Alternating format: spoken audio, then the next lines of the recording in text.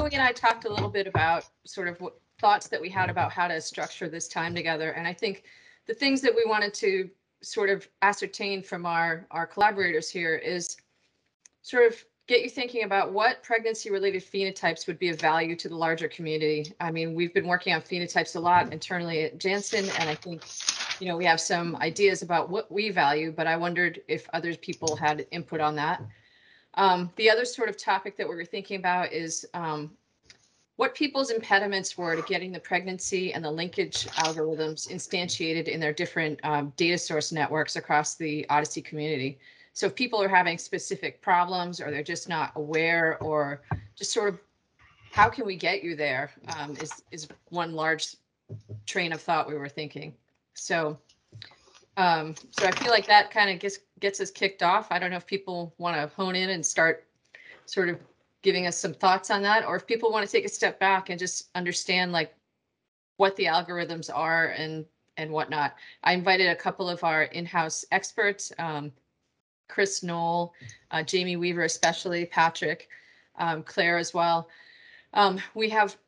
They have published on the pregnancy algorithm, and Jamie is working hard to get the publication on the linkage algorithm. So if there are specific technical questions, I thought, you know, they could probably address it, or we could address it as a group. So Mui, I'll turn it over to you and see if you have anything to add.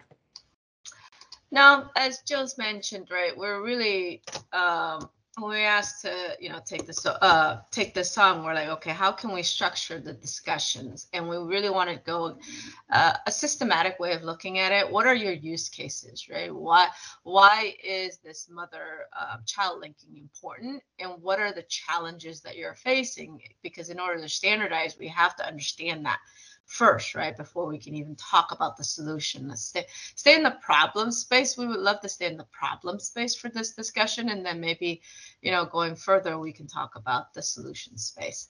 So with that, we'd like to open it up to the floor for folks to throw out, you know, what are their use cases and what are some of the challenges that you're having? Is it the algorithm? Is it the data? What is it? Everybody start screaming. Oh, Chris, we can't hear you. As snarkily saying, we have no problems and implement the pregnancy algorithm perfectly. I'm assuming you're talking about the pregnancy algorithm from the R package that Edgy might have put together. Okay. Yeah, it looks like Patrick has posed a question in the chat too. If people haven't read it, it's who has built the pregnancy episodes or mother-child linkages in their CDMs besides Janssen? Everybody hands. Oh, we can't hear you either. It's a small crowd besides Janssen. I know.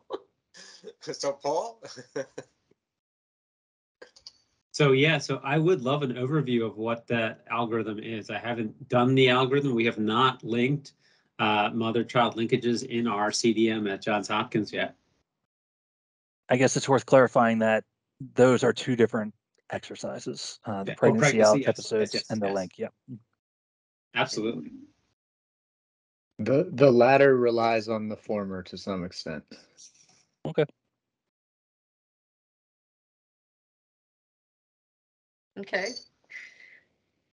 Anyone else on the call want to chime in with directions they want to head on this call? Nope. Okay. All right. Well, Paul, to address your question, there's a couple places I would refer you to for more background information. Jamie and I actually gave a talk on a pregnancy, I don't know, on an Odyssey call back in 2017, I guess. Wow, Jamie, that was a while ago. It was 2018. I just erased all those dates from the slides that I might show you momentarily. Excellent. But anyway, if you, Paul, if you want to, I'm going to put the link to the slides in the chat here, just as reference. I think it might be helpful. Jamie, I have those slides pulled up, but I don't know if that's really the best, efficient, most interesting way to sort of proceed about how you give the background on what's going on. I'm happy to talk to the slides, or just we can talk informally, whatever people prefer. Jamie, I'll defer to you since you're the expert in this place as well. I mean, I don't see the expert around here, but you can. Why don't you start and I'll chime in where you think is appropriate. I think it might be. I think in order to do the whole story, maybe starting with the pregnancy episodes is a good place to start, and then we can move from that to the linkage. Do you want to speak through some of the episodes and how that's created, and then Chris can support that because I know you've put a lot of time and effort into that as well, and then I can discuss the linkage and show some of the characterization results between the linked mothers and infants and the and then the whole group of mothers and infants that may or may not be linked. Yeah, we could do that. So Chris, I do have slides that we could share. I know everybody hates slides, but I'm sorry, I'm probably just going to do it because I think it's a nice way to refer to what we're talking about. So let me do that. Listen, just delete one element of the slide to make it more dynamic, and I think that'll satisfy that it's not really a static slideshow. So, all right, can everyone see? yes. Okay, perfect. I'm going to put it in presenter mode too, which may preclude me from actually seeing you guys. Sorry about that. And you're probably still not seeing presenter mode, or are you? Nope, nothing's Nope. changed yet. All right, well, we'll just soldier on with what we have then. Okay, so anyway, there is a publication out there in existence. This is the link to it. Chris is obviously an author on it, as is Patrick. So they're your experts. There's more discussion there. But basically, the genesis, I guess, of the pregnancy episode algorithm was that there are no direct measures of gestational age available in the databases, and it's something that we needed in-house in order to do studies.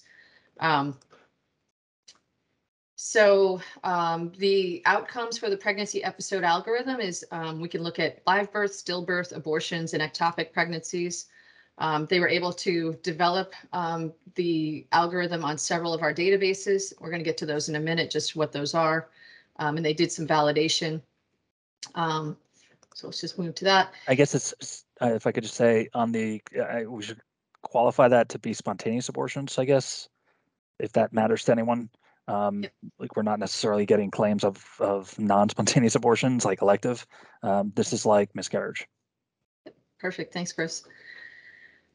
So the three databases that it's developed on are CCA, Medicaid, and Optum, and then there's also CPRD. This is really probably the meat of the matter of where we start to get into the methods and the algorithm itself. So Chris, I'm going to turn it over to you at this point. Sure. Real simple at a high level. I'll start at very simple and then broaden. At simply, we're just trying to establish a period of time where we establish the person seems to be pregnant. A little bit deeper than that, we can say that we will use observational data to rule out possible misclassifications, such as if somebody records a stillbirth, but there's actually a live birth code too, we will favor the live birth over stillbirth over a miscarriage. We will take other observational time to narrow the pregnancy, like something could be a preemie if it looks like there was a miscarriage prior to the ultimate pregnancy episode. So this algorithm takes all this different information and tries to forge pregnancy episodes off of other coincidental information that surrounds these events. Go ahead, Claudia. Hi, I was wondering, how did you deal with twins? And also, I guess you were counting backwards from the birth. Correct. We did a study where we were trying to look at if women were on a specific type of treatment and if that caused Twins. malformation. Or malformation, sure. Right. The algorithm, the pregnancy algorithm isn't establishing the type of baby you had, just that the mother was pregnant. So I believe the answer to the question is if there was twins and that resulted in multiple live birth observations, we would pretty much just find the period of time that they were pregnant from when we thought they started their pregnancy to when the live birth occurred. The second live birth after probably would have been discarded as too close to a previous confirmed live birth. So it's just a matter of we would just to answer your question, we don't distinguish twins from anything else. We're just looking for the pregnancy ended in what type of outcome. And in fact, if there was like a live birth for one of them and maybe a stillbirth for the other, we would record that there was a live birth, and the stillbirth probably would have been discarded as kind of being overridden by the fact that the live birth thing is the thing that we actually think that is more true. Twins is definitely an interesting case, but we didn't handle that there. And one more question. For the CPRD study, did you use the mother-baby link that they've created, or did you try to run this algorithm? Because I tried to use CPRD just before they had their mother-baby link. Which one did you use? We did use CPRD for pregnancy algorithms. Jamie Weaver will have to describe more of what the linkage was. That's why I said earlier, like the pregnancy algorithm isn't about linkage, but I think Jamie is inferring some information about what that linkage could be based on pregnancy algorithms that were defined or identified. Yeah, for purposes of this, Claudia, we're only using the events observed in the mother to try to define the pregnancy episode. So we are not inferring a pregnancy just based on the fact that they have had a mother-child linkage available. Okay, thank you. Okay, so I'll just conclude with saying that there is a hierarchy involved about first we look for a live birth and establish that, and then stillbirth and ectopic pregnancies, abortion, and then just simply they recorded a delivery. We don't know anything about the nature of it, and so we will just kind of assume a default duration of pregnancy. And that hierarchy means like stillbirths. You might find a lot of stillbirths in your observational patient record, but we may actually record no outcomes of no pregnancy outcomes resulting in stillbirth because they may have been excluded by the fact that a live birth occurred. I hope that doesn't confuse anyone. I'm just trying to illustrate that the algorithm is a complex machine that does various logical decisions based on a hierarchy of priority of outcome. Any questions about like how any questions? I think there's a lot in the paper, and I don't necessarily want to dive into it now if it's not helpful, but the paper does describe a lot of interesting approaches we took to basically limit like retries, for example. Like you can't be pregnant, you can't have two pregnancy episodes start within 2 weeks of each other, because the thought is that once you complete a pregnancy, your body needs a reset time, and then the pregnancy episode could only start, say, 6 weeks after a live birth, for example. There was a lot of logic and thought put into that process with clinical input. So Paul, I think you were the one that originally posed the question. Is this enough of an overview now to just sort of maybe move on to the idea of sort of like what's the impediment to maybe getting this instantiated in your environment, or is there an impediment, or just kind of start talking about how we get there? Or did you this is perfect. And the paper has a link to the phenotype library. That's really what I was looking for. Okay, great. All right, well then I'm going to stop sharing because I don't think slides are all that interesting, to be honest. Is it worth noting how we take the output and use it for our own CDM? I guess I'll just call that out in case anybody's wondering. I've run the algorithm. I get an output CSV file with a bunch of patient IDs and dates. Like, what is that?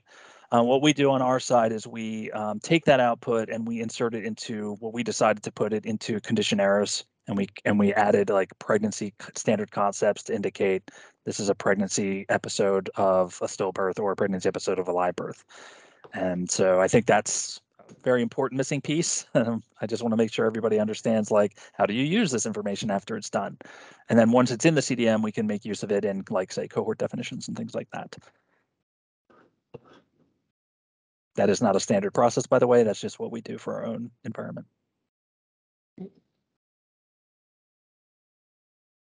Okay, I know Mui was also asking about sort of use cases for people in the community, if there was sort of common themes. I suspect that a lot of the use cases that may come up may be similar to what we are doing in-house at Janssen, but if people want to talk about that, we can focus on that.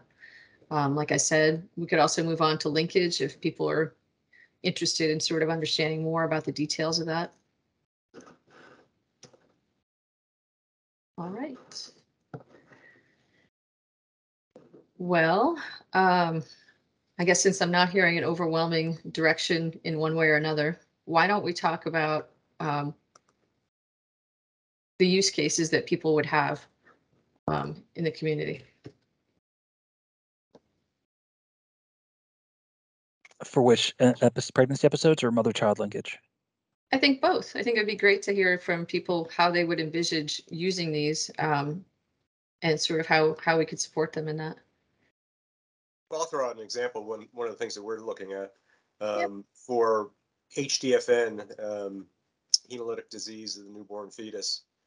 There are codes in the mother for the isoimmunization event that happens in the mother from the whatever the blood difference is between the mother and the baby, and then but the mother is generally not affected by this. It's the baby that's affected. So we've been looking at the mother and then the baby, and to see whether what treatments the mother may have gotten during the pregnancy episode. But that's in its early stages. We only have the linkage. Well, right now I think we only have the linkage for one database. We're looking to get a second one up and running. I think that's going to be soon, I hope. What's sort of nice about the cohort method software is that in order to basically implement a study where the target and comparator cohorts are not the same people as in the outcome cohort, where we would be looking at exposure during pregnancy, but we want to see an outcome later in time in a linked infant. All you need to do is insert a few lines of code to basically put the person ID of the mothers in the target and comparator cohort into the ID field of the outcome cohort, and all of a sudden cohort method will just run as it's supposed to. You just need to basically create a new outcome cohort table with new IDs in it. So it's not a huge lift to use the existing software to do these studies once we've got the linkage paper published. Right.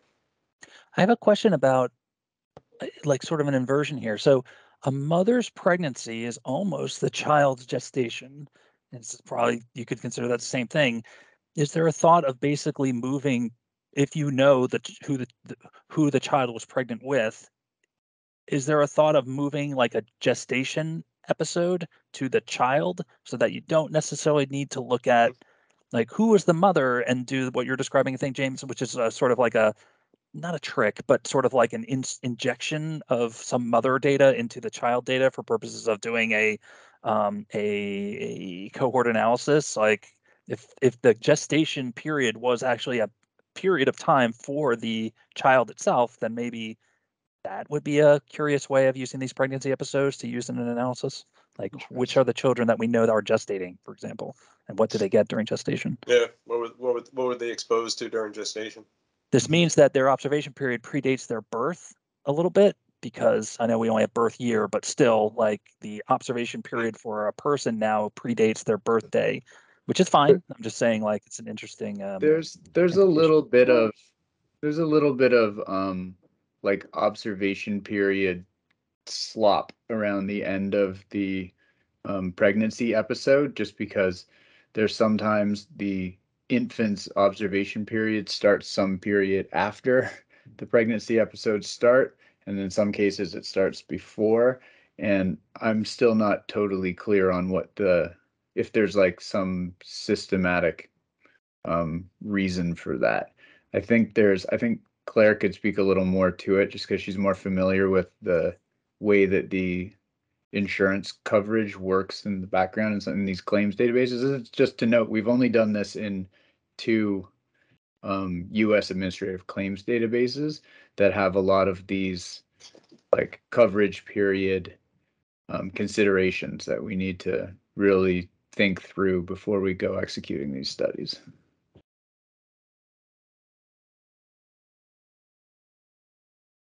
Yeah, claims can be a little funny. I'm sure Mui is familiar with this as well. But basically, like if a mother gives birth, the baby is immediately on her insurance, but then you have 30 days of open enrollment to get the baby on the actual insurance that they're going to be on.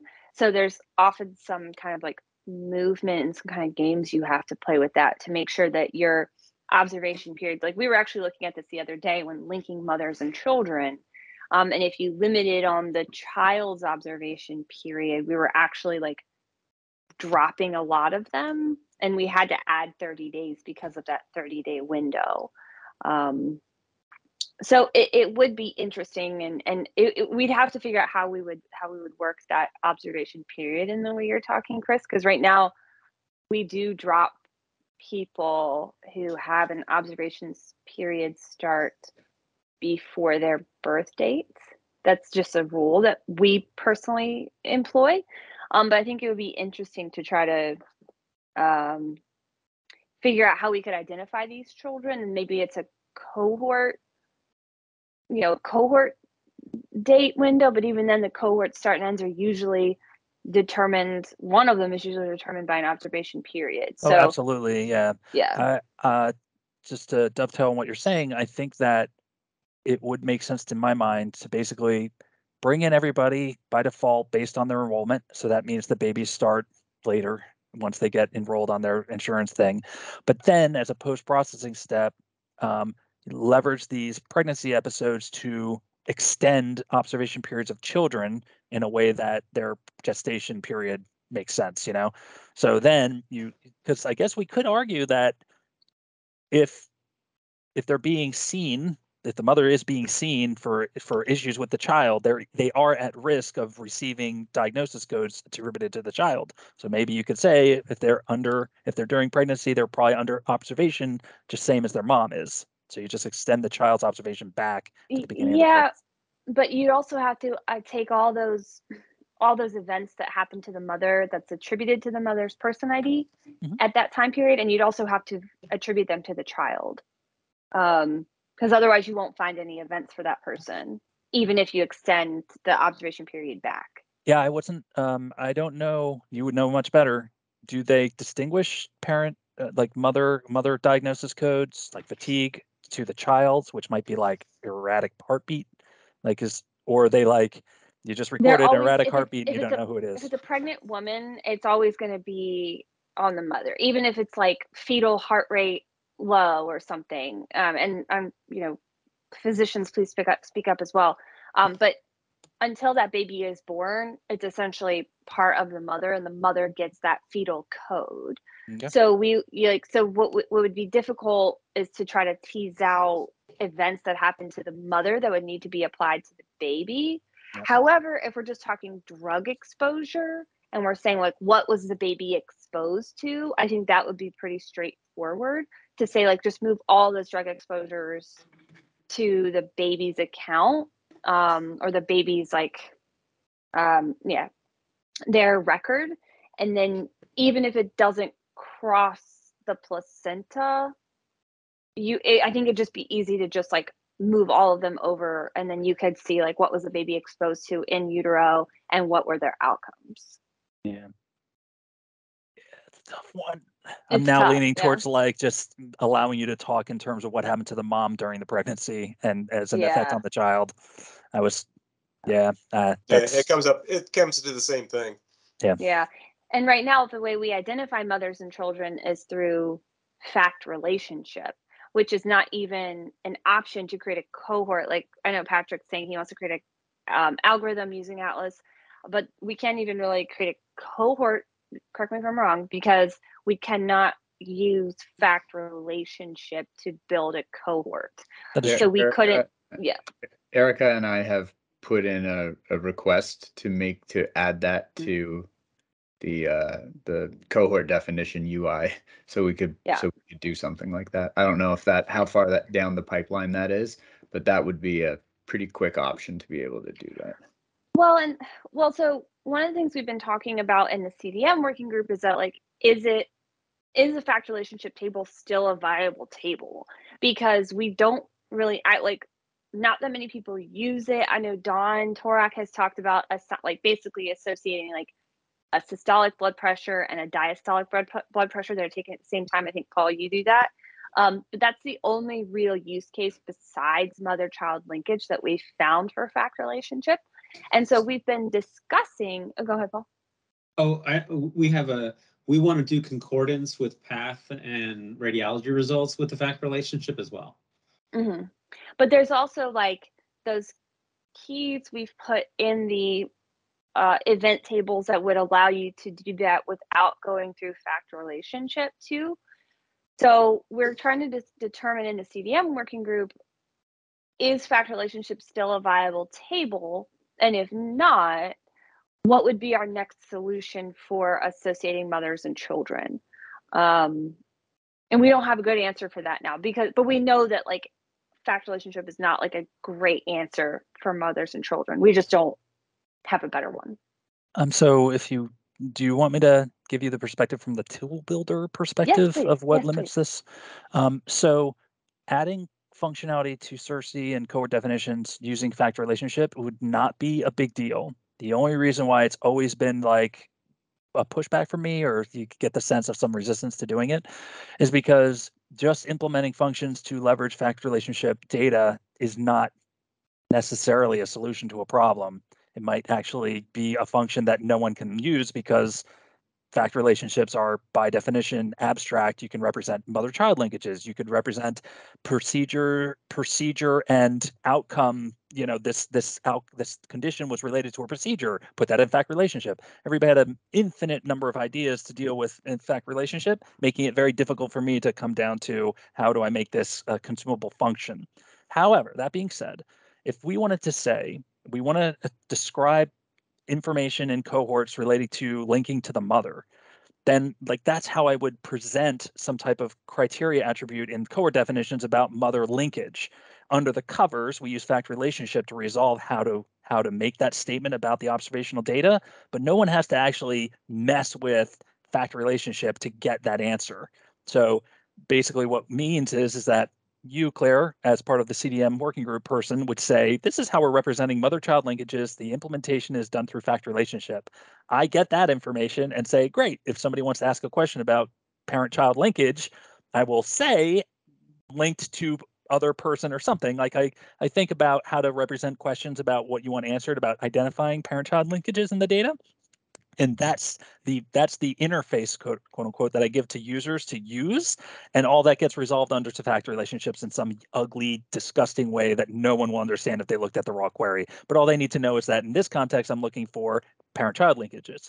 In another case, I think, Paul, you brought up a one with concordance or something, where that is another concept that you can describe that I can get a functional requirement around. And when I implement that, it's just another use of fact relationship that nobody needs to necessarily see.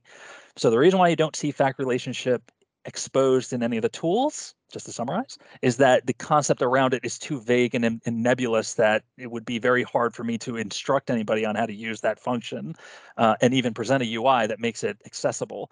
But if we instead talked in terms of specific use cases for fact relationship that you wanted to encapsulate into some operation, then we can talk and I can actually make something that's functional. So that is the reason why you might not be seeing certain things happen in same things with the episode table, another conversation. But I'm just saying sometimes it's hard to manifest a usable feature to a user when it's not clear exactly what the context of it is. And by definition, you want these things to be so open-ended that anybody can use it. It works against me trying to make a function that actually addresses a problem. So can I ask a question? This is Claudia again. So is what you're saying that a person could study pairs? So if I wanted to study a mother and a child with factors X, whether it's treatment or exposure to something else or seasonality or whatever, I would be able to study them in pairs. yes. How do you mean to study? Like using our standard tools or just using CDM data in general? Well, And you could write your own code. I was thinking about what you were saying now and being able to sort of group them together in some ways. And I'm thinking about also the data that's available in Europe compared to what you're talking about, I think, using claims data sources. They're a bit different. And so would that include both types of data sources and just some type of algorithm that would help a researcher, an epidemiologist coming in to look at a mother and her children, not somebody else's children, but her children? And that's what I mean in pairs. Yeah. So as long as we have a common idea of that we're talking about a linkage, the source of the data just has the work of trying to represent it in the common data model to represent the pair. And then we have to support functions in our tools to talk in terms of pairs. I would say either you want to either focus on the child linked to a parent or focus on the parent linked to the child, but one way or the other. Like whenever I think of modeling and prediction and things like that, it's not necessarily you're predicting for a pair. You're usually predicting for a specific entity, the patient. Yeah, it's either malformation to the child or exposure of a drug for the mother. Right. But then somehow you need to put those two pieces together. Yeah, I'm not sure that's where I'm out of my depth on that one about how to talk in terms of pairs. Everything I've felt that we've been studying up to this point revolved around a specific subject in question. And we could say the subject in question is the child with this type of parent, or we could reverse that and say it's the parent with this type of child. I don't know how to say together, this is the outcome for these things together, other than to say you're still talking about one or the other with the other. Which you could be, but when you're doing a study, you want to make sure that you have the right mother with the right child and the right exposures over a period of time. Yes. You could, for example, you could condition some sort of, like if you were studying outcomes, you could condition your outcome regression model on matched mothers and child, similarly to how you condition those on, like, patients matched by propensity score, for example. So there's definitely a way to do it, and it would just require that link ID between two people. That is what I'm talking about. And that's where CPRD has progressed in this past few years to get that linkage created. And I guess I'm wondering if you guys are working towards something like that. I work at AstraZeneca. I'm an epidemiologist, so I'm not so nitty gritty into the data like you guys are. But I love this conversation. Thank you. We are very much working towards that as well. Okay. So Claudia, you're saying you're in CPRD, you actually have the linkage between mother and child? Yeah, so a few years ago, I did a study where we were trying to build a mother-child link, and it was really, really hard. And then in the meantime, prior to that piece of work being completed, they finalized their mother-baby link. And so if you want to study, this is what I mean by pairs, a mother and her child, and let's say exposure, there's a way of having that linked for you. And I'm wondering, I think someone here in the presentation, they said something about CPRD data being included. And I was wondering, this is what I'm trying to bridge the gap in my mind. To understand what data you're actually using. Is it just claims US data, or is it data from CPRD? And is it the linked data with the mother and child in CPRD, or is it some type of algorithm or system that you've been talking about, Chris? Yeah, I think it's a bit, we're talking about two different things. So your question about linkage, Jamie and others have developed a mother-infant linkage in Optum and in CCAE, and that soon will be published and will be available for people to review. As far as the pregnancy algorithm is concerned, that has been developed in CCAE, Medicaid, Optum, and in CPRD. Mm-hmm. And the linkage is dependent on the pregnancy algorithm. So that sort of gives the sphere of what's the data. The linkage requires on the pregnancy episodes algorithm, insofar as the pregnancy episodes algorithm identifies mothers with, I mean, the pregnancy episode algorithm has multiple pregnancy outcomes, but it uses those with live birth outcomes as a starting point. And then because we've done this linkage algorithm only in 2 U.S. administrative claims databases, there's this thing called like a family ID, which is basically an insurance coverage ID that multiple people can be on. So there's basically like one primary, insurance plan holder and their dependents. So you can kind of see who is all on the same plan. And then we use some various, SQL tricks to try to zero in on who could be a mother and who could be that mother's infant. Yeah. Live births, we also use that as well. This was a while back because anything else would be very difficult. Okay, thank you. But it's this insurance code that we leverage in the algorithm in these insurance claims databases. And like, I don't know what's happening at CPRD. Like someone at CPRD is doing something similar to create their linkage. I don't know what it is. Somebody. Do you have to ask that specifically, Claudia, or does it come native with your database? No, I'm sorry, my dog is here. No, this was just a research piece that I did a few years ago. I was just curious to see how it was developing. Yeah, Joel, it's kind of like the hospital data where you have to request the linked data. Oh, yeah, yes. In CPRD, yeah, you have to do an ISAC protocol, get approval, and then specify what linkage you actually want. If you want hospital data, mother-child information, and things like that. Mm-hmm. Yes. All right. I'll put the documentation for it in the chat. Claudia, was that study published anywhere that you did, or was that just for internal consumption? It was for internal consumption. Okay, thanks. Yeah. All right, just looking to see what you could share. Great. All right, well, I think this has been a pretty productive conversation. I feel like getting people sort of clear on what it is and what it isn't. And I know it's a little bit, lots of details and whatnot. So unfortunately, I think Mui is not here, so I don't know if there are other things she had in mind to discuss. Oh, I'm back. Oh, you are back. Nope. Excellent. I had nothing more. No, again, we were just wanting folks to get out there and start asking about, mother baby linkage and what some of the challenges were. So, and I think we accomplished that today. In the hopefully not too distant future, we will have our paper submitted for general consumption, and we could find some time to present to anybody in the Odyssey community that's interested, some of the nitty-grittier details about how the linkage was created and then how we evaluated the generalizability of the linked mothers and babies to those that aren't in the sort of larger population. And we've got some kind of nice interactive dashboards that you can sort of navigate around to look at how well the characteristics correspond of these linked and all mothers and infants for whatever characteristic you might be interested in. So Jill and I and Claire, sorry, I'm volunteering you guys.